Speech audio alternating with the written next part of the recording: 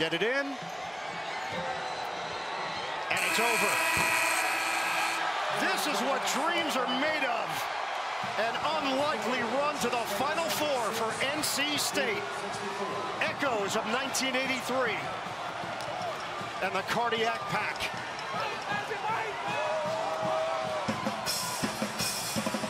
This has been a joyride for the Wolfpack. Incredible, and I'm just thinking Jimmy V smiling up there. That run, as you noted, and this group of kids, boy, at the end of the year, started believing in one another. Stepped up big coming down the stretch. Sure did. It feels a little bit like destiny for this group. We know there's some great teams waiting, UConn and the others, Purdue, Alabama, but they have just continued to do the unthinkable. 76-74, NC State knocks off Duke. The Final Four is set. Tip times. NC State Purdue will lead off the coverage on TBS. 6:09 Eastern, followed by UConn and Alabama. That'll be 8:49 Eastern.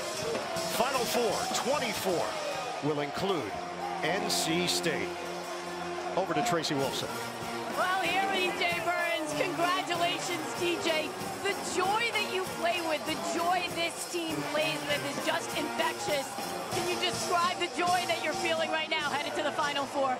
I'll say, like I've been saying the whole tournament, when I stop having fun with basketball, I'll stop playing. I'm very thankful to be here. My guys behind us, we're ready. Talk about this team and what you guys have accomplished. 9 straight wins, winning the ACC championship to get to this point and now headed to a Final Four. What is it about this team and how did you guys do it?